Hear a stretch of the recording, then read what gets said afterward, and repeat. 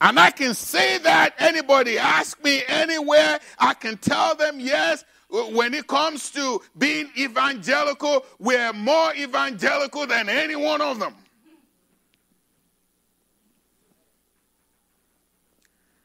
But I cannot say we are evangelistic. Are you still with me? I may have lost some people, but I want you to come back. If I'm saying something you agree with, you say amen. Amen. If you're not sure you agree with him, say, well. And if you know for sure you disagree with me, say, help him, God. Okay, don't just be quiet and looking at me. We are evangelical, but I don't believe we are evangelistic. We believe in evangelism, but you cannot be evangelistic only because you believe in evangelism. Amen? There was a time that I used to kind of watch Alfreda 30-something years ago.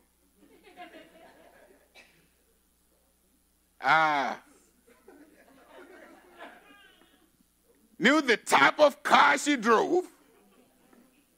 Knew exactly when she got up to go to work.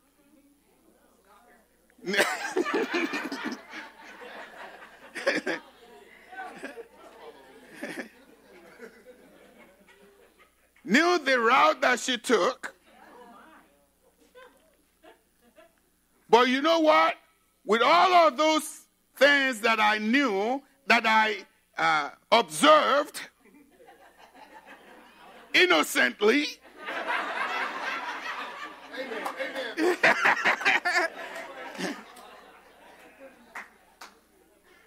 Shola will not be here today. Joshua will not be here today. Shante will not be here today. And I can keep going if all I did was just observed.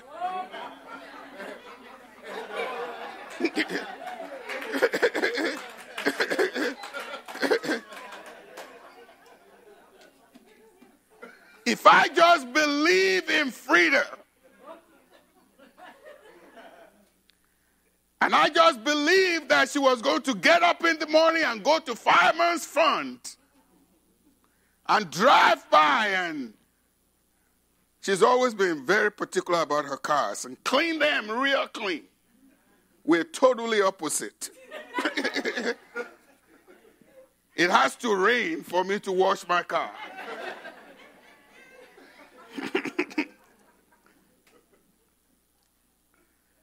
If I believe in all that, there's absolutely nothing that's going to happen between us if I don't act.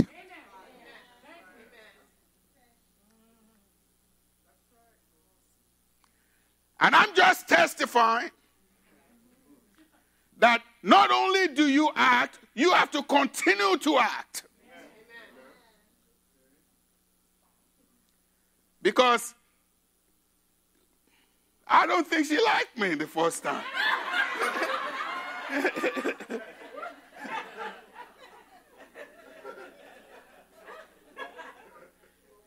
I don't know what Pastor Small said about me.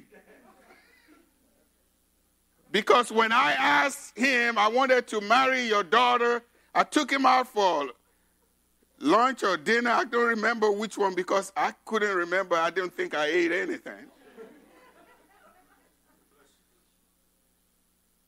I remember the first thing he asked me is, do I have to see my grandchildren coming to Africa?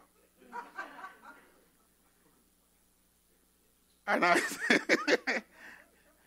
said, well, Pastor, you know, only God knows. Well, you know, I would love for you to marry my daughter, but I would love to see my grandchildren here in America. But the point is that you have to do some things in order for you to show that I really love you. I really care about you. I want to spend the rest of my life with you. You cannot just pray about it. Amen. Some of us get so spiritual. When was the last time you witnessed? I'm praying about it.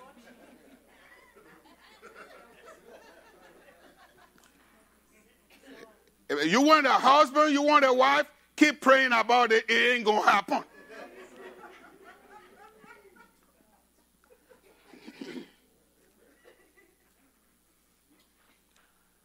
We are an evangelical church, but we cannot call ourselves an evangelistic church until we are evangelistic.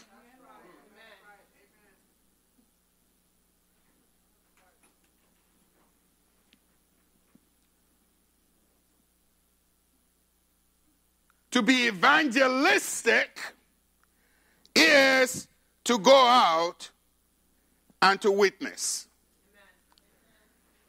Evangelism is to a Christian what learning to talk is to a baby. Do you want me to repeat that? Evangelism is to a Christian what learning to talk is to a baby.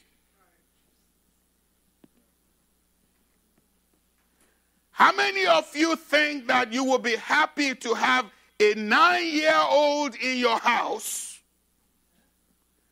that's still saying,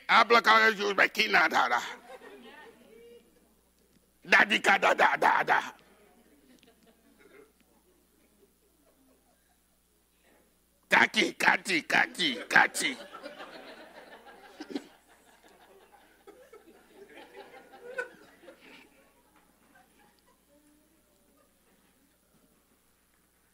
And you have people who have been Christians for 30 years.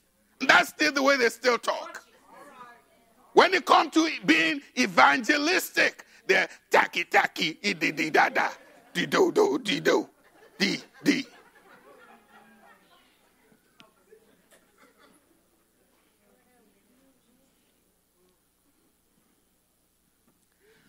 To be evangelistic, the first thing we have to have is passion for those who are dying, who are going to hell.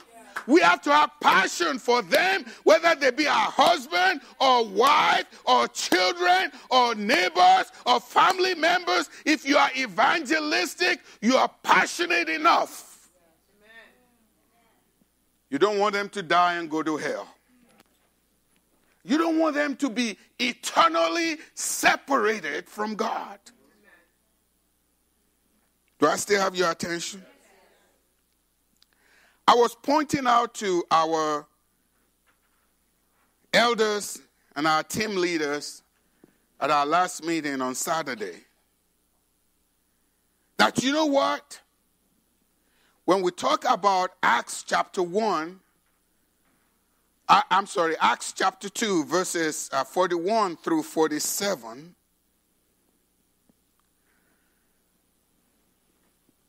We're talking about what God can do to a body of Christ who are following God closely.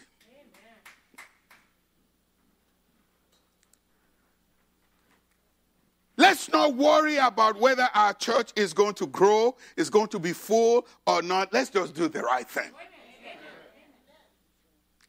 Let's love the Word of God.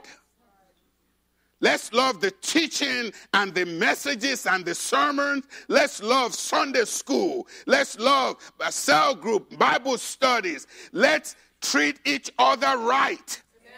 Amen? Amen? If somebody does something against you, don't tell 6 people before that person knows they've done something wrong. Amen? Amen?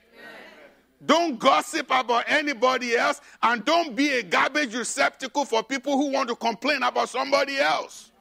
If people always come to you to tell you something that's going on with them and somebody else, and it's a problem, it's not a celebration, there is a problem. You are a garbage receptacle.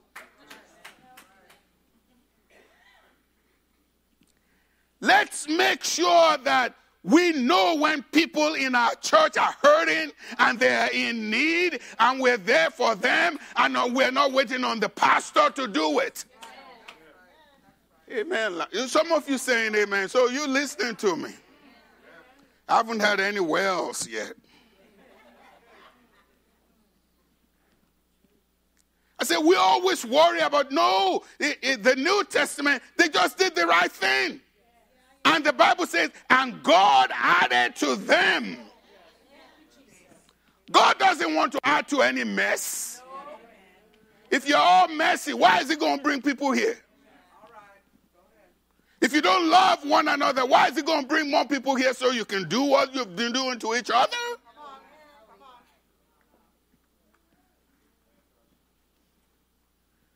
Let's work on perfecting living together as Christians and worshiping God together as Christians and loving one another as Christians, and let God do his work. Amen. When God is looking for some of his children to plug them into a house, he's looking to a house that is good. Amen. Because he's a what? He's a good father. Yes. He's not going to put them in a place where they're going to mess his children up. Let's do the right thing and let God just add to us as we're doing the right thing. So I'm saying evangelism is not about adding to the church. It's a byproduct. When I go out to witness, when you go out to witness, you should not have, this person is going to join Village Baptist Church in your head. Amen. All you should have is, this person needs to be saved. And I will be there to share Christ with them, and you are done. Now, of course, in my class, I do ask people to suggest that they go to a church near them, because they need to be discipled. Are you still with me? I'm going to make sure I don't go over time.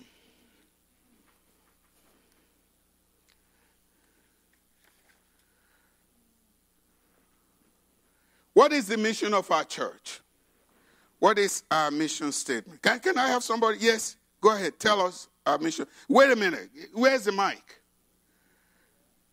Ushers.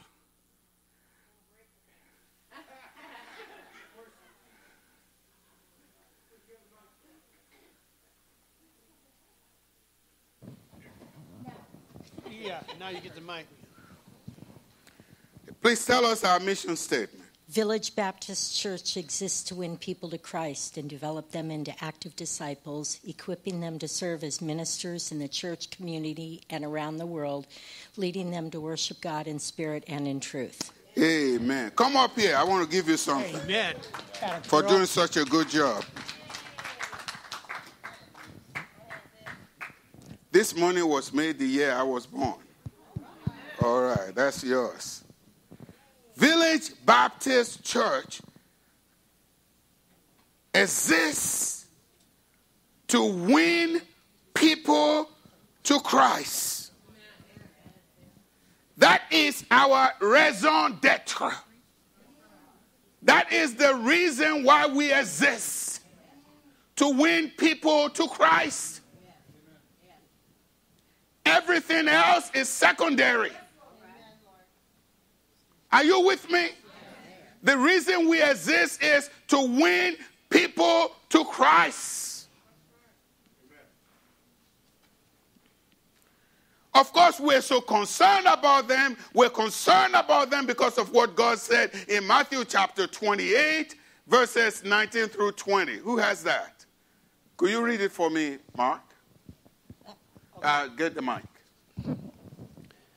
Therefore, go and make disciples of all nations, baptizing them in the name of the Father, and of the Son, and of the Holy Spirit, and teaching them to obey everything I have commanded you, and surely I am with you always to the very end of the age. Amen. Amen. Thank you. That is what we call the Great Commission to the church. We exist to win people to Christ, but we win people to Christ. We have to help them. And that is why we suggest that they go to a church. The New Testament does not know a Christian without a church. Read the whole New Testament. You can find one place in there that says, the church is in my heart. Not one place. The only time that the writers of the New Testament said the church was somewhere was the church in your house. And it is because the church met in your house. So there is no such thing as a Christian on an island. In other words, in philosophy, there is no solipsist Christianity. You're not by yourself. Once you become a Christian, you're part of the body of Christ. And you cannot be the body being apart from the body. Does it make any sense? How many of you think I'm going to look really good if my nose is somewhere over there? I know I do have a big nose, but, it belongs on my head.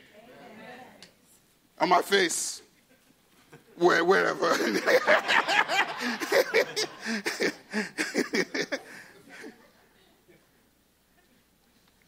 It doesn't belong somewhere in Marine City. That's why it's called the body of Christ. If you're part of the body of Christ, you belong in here. Amen. Amen. You don't belong at home watching the Raiders lose.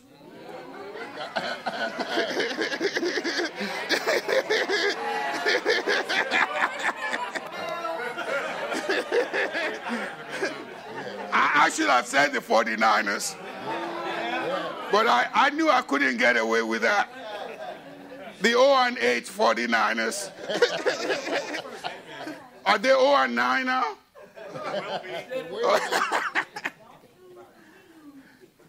God bless you.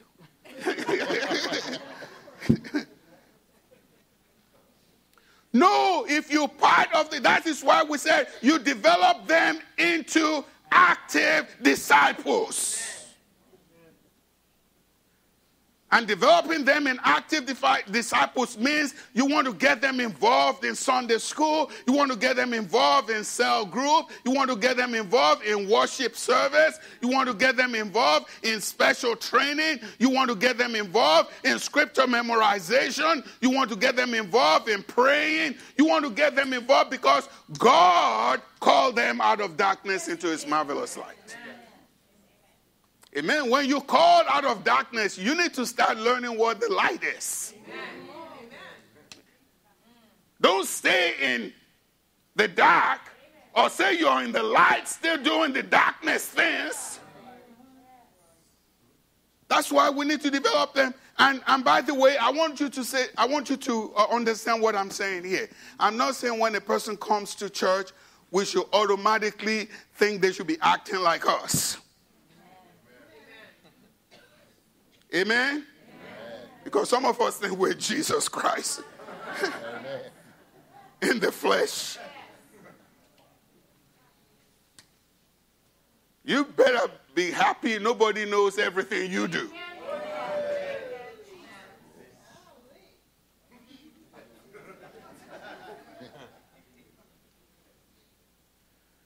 No, God says we develop them.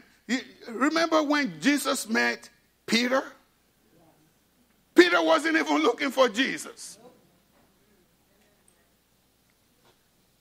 It was his brother, Andrew, that went and dragged that rascal. And said, come see the one that they talked about. He's here. We've seen him. And now, of course, they call him the first pope. And, the Catholic Church worshiping him and worshiping the Pope all the time. But, it's the body of Christ. We exist to win people to Christ. We don't win people to Village Baptist Church. We win people to Christ. The reason why you're at Village Baptist Church is because when a baby is born in the hospital, you bring that baby home. That baby is a human being. But you don't leave him out there in the cold. You don't go out of the hospital and say, well, this baby is born now, let me leave him at the bus stop. You bring that baby home. And why are you bringing the baby home? Because you want to show love. You want to care for that baby. You want to feed that baby. You want to discipline that baby. Amen. I'm glad I disciplined mine. Hey, that's part of the reason why they turned out good. Amen.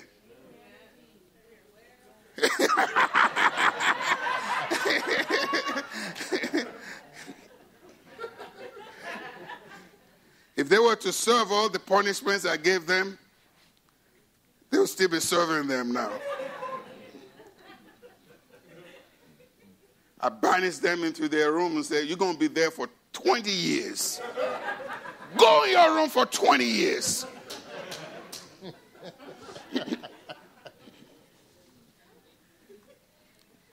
And then the next day I'm taking them to Scandia.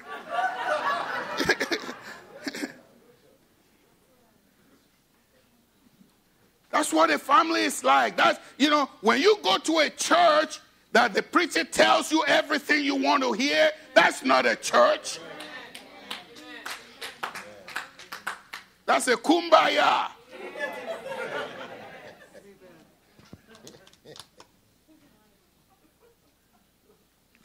God wants you to be disciplined. God wants you to be taught. God wants you to take some time out.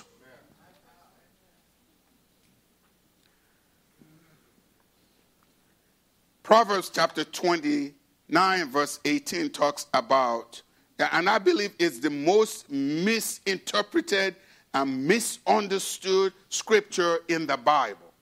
Can you put it up there for me? Did I give you that? No, I'm sorry. Proverbs 29 verse 18.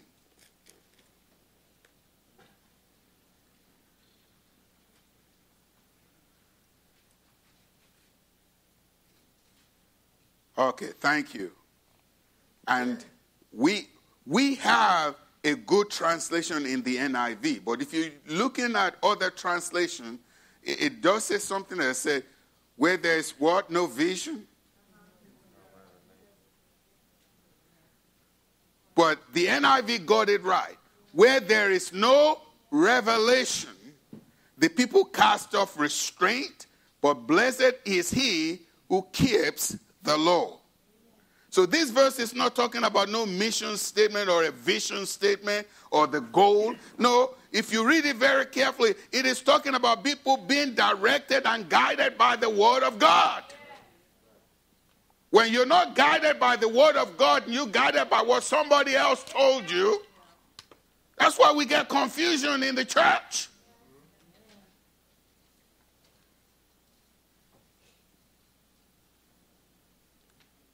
Many churches are led by pastors who preach psychology and sociology. Positive thinking. You hear some pastors preach and they never say the word sin at all. Because congregation don't want to hear it. Just in case you've never heard it from me, you are a sinner.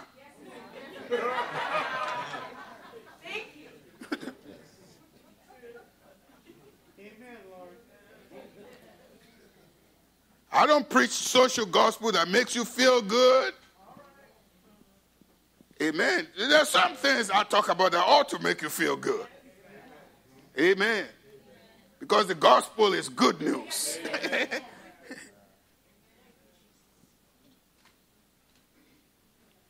But my focus today is that our one single thing that the church should never miss is that God put us here in Petaluma so that we can tell people, we can reach them, we can tell them that they don't have to go to hell because God is there for them. He already paid for the penalty of their sins.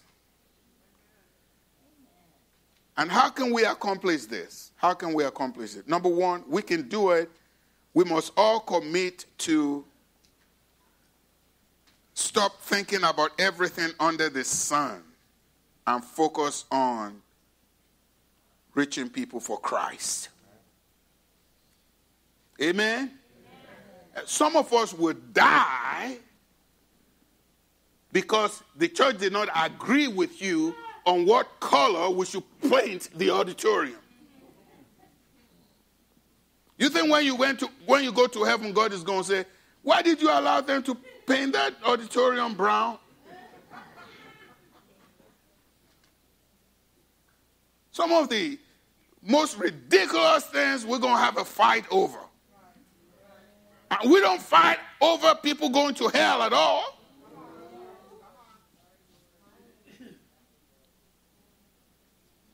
We need to decide we're going to be obedient to the word of God. That's the first thing we need to do. What's the second thing we need to do? We must all give to make this ministry possible. Amen? We cannot go out and reach out by just going out and reaching out because some of us can't do it.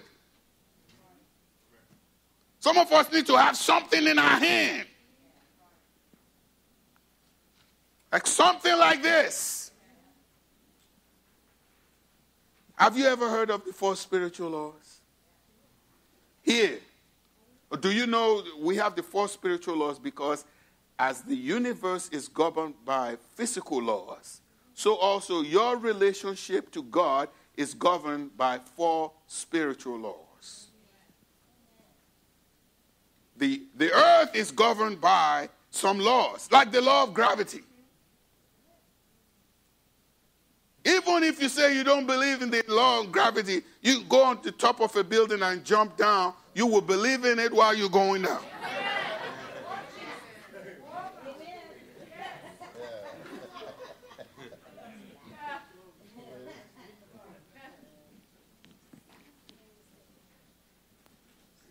These things don't come cheap. They cost money. The stamp that you're going to use to put the name of our church, just in case people have questions, we're going to stamp it. It costs money.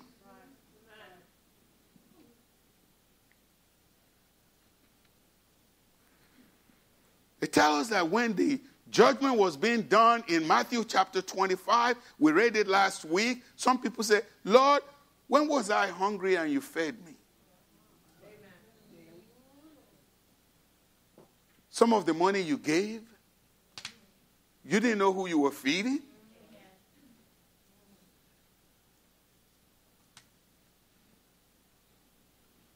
The money you give so that we can have a video presentation on TV, so we can be on radio, we can share the gospel, even though we don't know who is hearing, who is accepting, who is having Jesus in their life. On the day of judgment, say, you know what?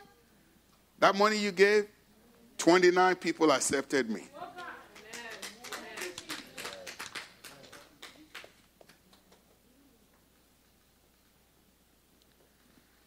I don't want to put anybody to shame or anything like that.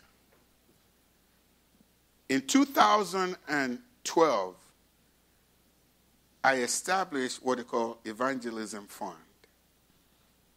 Only 2 people have been given to it.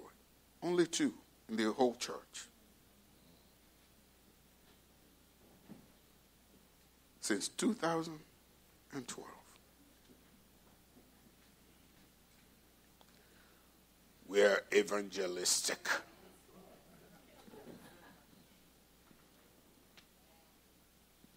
Not only that, what can we do? We must all be involved in the ministry of prayer.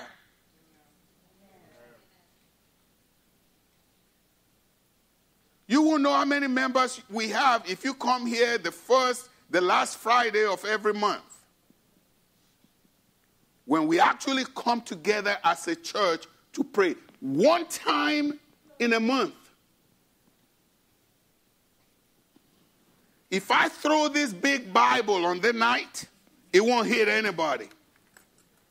That's how many people are here. But Sunday morning,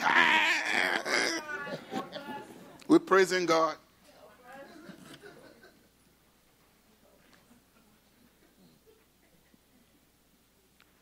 Prayer is the engine of the church.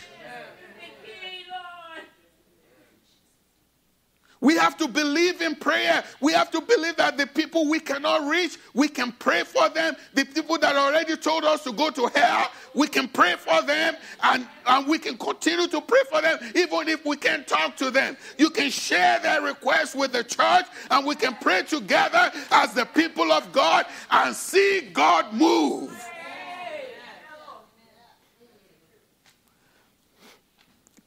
Even when we need people to work, Jesus said, pray the Lord of the harvest so he can send workers into his harvest field.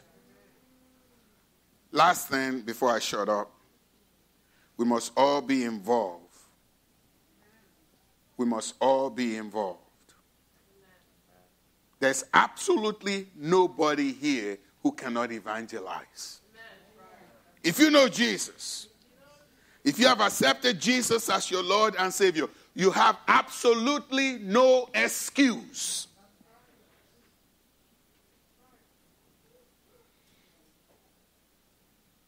Don't just talk about it. Do what Nike said.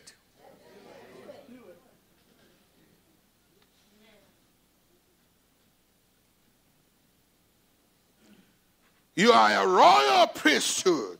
You're a holy nation. You're God's people. That you may declare the wonderful deeds of him who called you out of darkness into his marvelous light. I didn't see the pastor's name in there. It says you. If you've been born again, if you've been called by the Spirit of God out of darkness, if you've been convicted of your sin, if you put your faith in Christ, if you've accepted him in your life, you are a royal priesthood. You are also a holy nation. You are God's people. Now, so you can just say, thank you, Lord, for saving me. Say that you may declare. You can't declare without acting. The wonderful works of him who called you out of darkness into his marvelous light. Let us close our eyes.